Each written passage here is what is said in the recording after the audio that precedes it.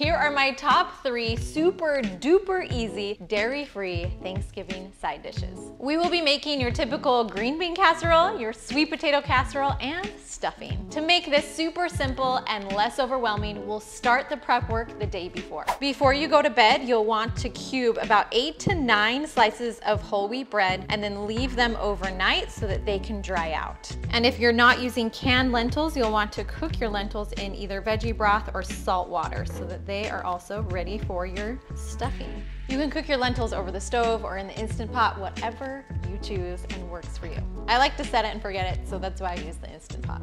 You can also chop 2 onions, one for the stuffing and one for the green bean casserole, so it's ready to go. And the last thing we'll prep for the stuffing is chopping some celery. This is 2 stalks of celery. You'll also want to cook your sweet potatoes the night before. I like to use the microwave just because it's easy, but you can also peel them and cube them and boil them so that they're ready to go. You'll want to chop the mushrooms for the green bean casserole so they're ready to go as well. All the prep work was done before. Now let's start to put together our 3 simple sides. We'll first start with a vegan stuffing. Instead of sausage, we'll be using the lentils. You'll set your oven to 350. Then we'll add our onions and the celery to our pan with some water. The water is used in place of oil because we're not only doing dairy-free, we're also doing oil-free, especially in this stuffing. Let that cook on high until the onions become translucent. Once you see some browning, you'll just want to add a little bit more water to deglaze the pan.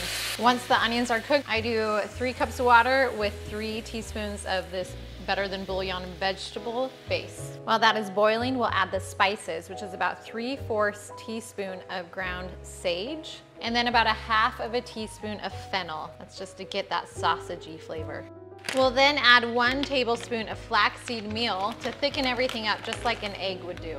Next, we'll add about 2.5 cups of cooked lentils. This is about 1/2 of a bag, so what will make this super hearty. And it's time to put everything together. You'll add these dried, cubed pieces of wheat bread to your pan. Again, this was about 9 slices. Then you'll add your lentil mixture on top. It's nice and thick, it's not too watery. We don't want this to just turn into mush. It smells really good.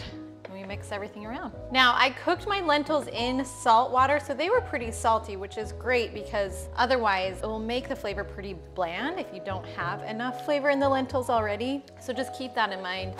Perfect. It is ready to place in the oven for 45 minutes. That lentil mixture is so good. It's just so good on its own. Can't wait for you to try it. After 20 minutes of cooking, you'll open this and mix it around so that no part gets soggy and it all kind of gets a little toasted. While the stuffing is cooking, let's make our sweet potato casserole. We'll start with the topping before we put everything else in the food processor. So you'll want about 3/4 cup of pecans. You can do a full cup of pecans, but I'm gonna mix it up a little bit today. I'm just gonna add 1/4 cup of walnuts. Then you'll add 1/4 cup of brown sugar and about 1 teaspoon of cinnamon. And then let's process. That's it. You just want it to be just a nice texture here that you'll crumble on top.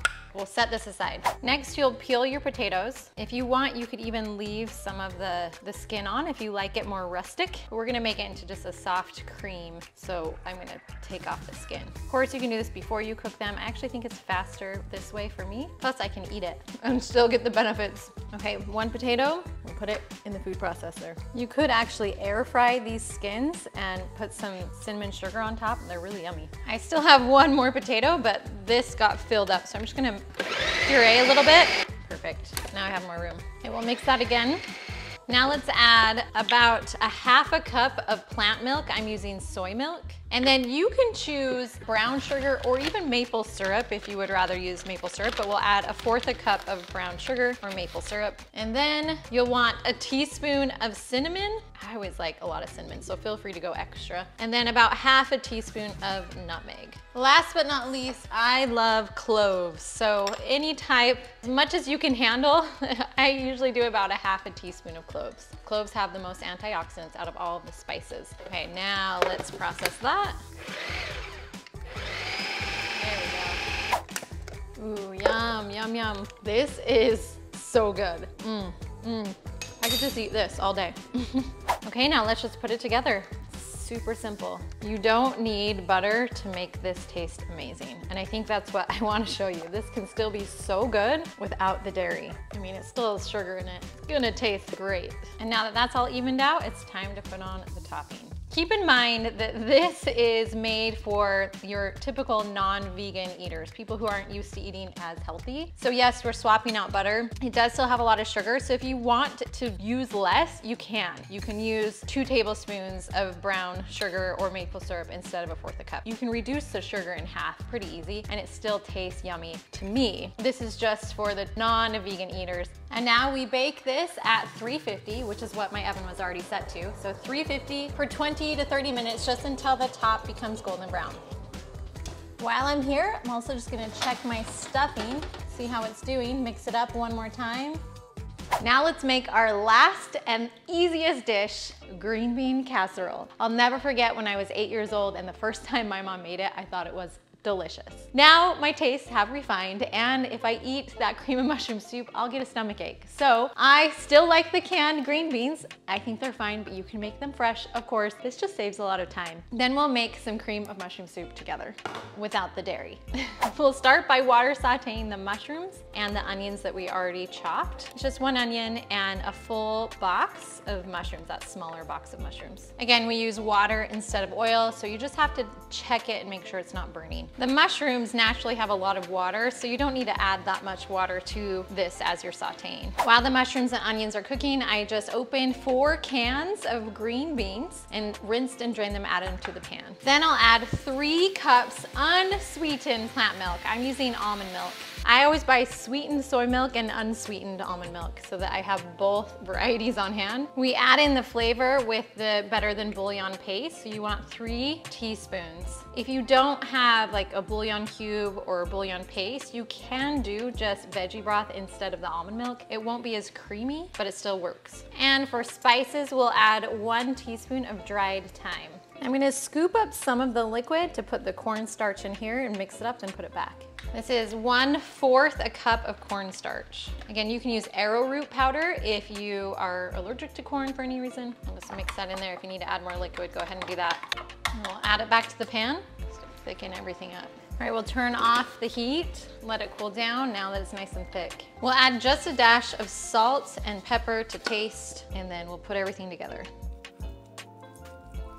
Okay, don't judge me for this, but my kids love these very processed fried onions on top. They are still vegan. They're not necessarily good for you, but I use them sparingly. They make this dish delicious. I'm just gonna spread them on top, and then we'll put it in the oven for about 10 to 15 minutes.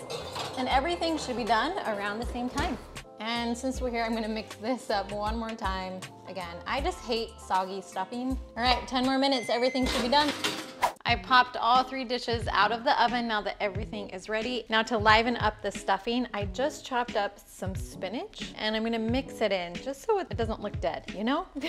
Totally optional. You can also add in some pomegranate seeds just for some color. There we go, now it looks festive. Okay, let's taste the stuffing first. I love the spices. I love the sage, I love the fennel. I also love that you don't even notice that most of this is actually lentils and not bread. This is great. Okay, now it's time to try the sweet potato casserole. This is so good. It's dessert, let's be honest. It's pretty much dessert, it always is. It tastes so yummy. And now to try the green bean casserole. Just like when I was 8 years old, it's still just as good, and I would argue even better with that homemade cream of mushroom soup. It's like the memories, you know? Eating these foods just brings back so many good, happy memories with your family. Now I promise you, your Thanksgiving doesn't have to be overwhelming. This took less than 2 hours to put 3 side dishes together. It was super easy and they are super delicious.